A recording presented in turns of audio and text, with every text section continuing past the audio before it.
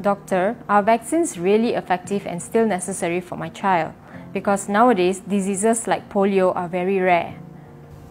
Yes, vaccines are effective and still necessary.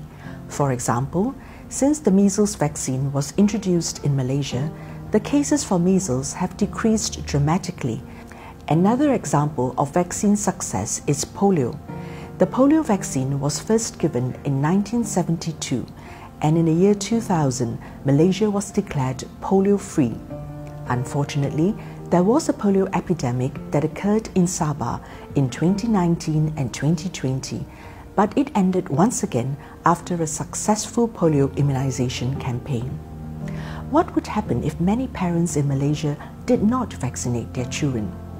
In the Philippines, when many children were not vaccinated, outbreaks of diseases that had previously been controlled or eradicated, such as measles and polio, resurfaced. Something similar could happen in Malaysia too if we stop vaccinating our children. By vaccinating my child, what diseases can it prevent my child from getting?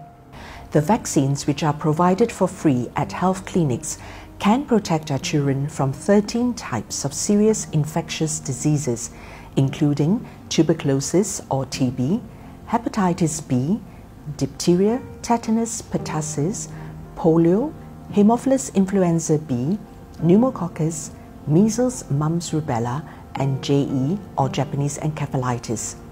In addition, the HPV vaccine is given in a school-based program for 13-year-old girls. Parents are also encouraged to vaccinate their children against chickenpox, hepatitis A, influenza, meningococcus, and rotavirus. For the moment, these additional vaccines are available only at private clinics or hospitals. Vaccines have been shown to be effective in reducing and controlling disease outbreaks. Protect your child by adhering to the immunization schedule.